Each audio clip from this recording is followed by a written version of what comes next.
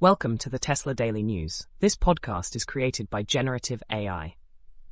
Today is October 7th, 2024, and we've got some intriguing stories lined up for you. As always, links to all stories can be found in the episode notes. In a surprising move, GEICO has announced it will no longer provide insurance coverage for Tesla Cybertrucks. This decision has left many Cybertruck owners, like Robert Stevenson, in a state of confusion.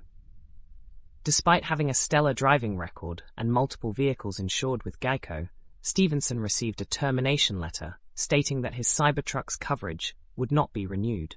The decision seems to stem from the Cybertruck's reputation for mechanical issues and high repair costs, with minor accidents reportedly costing over $20,000 to fix. Additionally, the Cybertruck's unique stainless steel exoskeleton may pose risks to other road users, potentially leading to severe damage in accidents. This move by GEICO underscores the complexities and risks associated with insuring unconventional vehicles like the Cybertruck and may signal a broader trend affecting all electric vehicles. Shifting gears to the world of finance, a carpenter from Souk, British Columbia, Christopher De Vocht, has filed a lawsuit against the Royal Bank of Canada and accounting firm Grant Thornton LLP.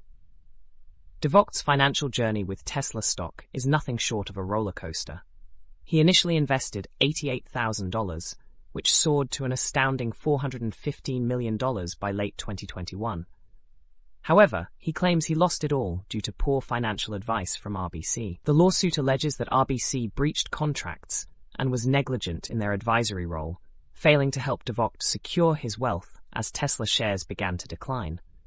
By October 2022, his holdings were rendered worthless, leading to a complete loss of his net worth.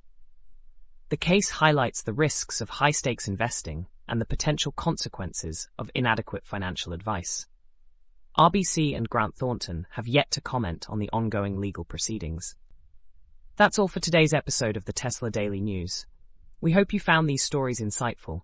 Be sure to check the episode notes for links to all the articles discussed today. Join us again tomorrow for more updates from the world of Tesla and beyond. Until then, stay informed and drive safely.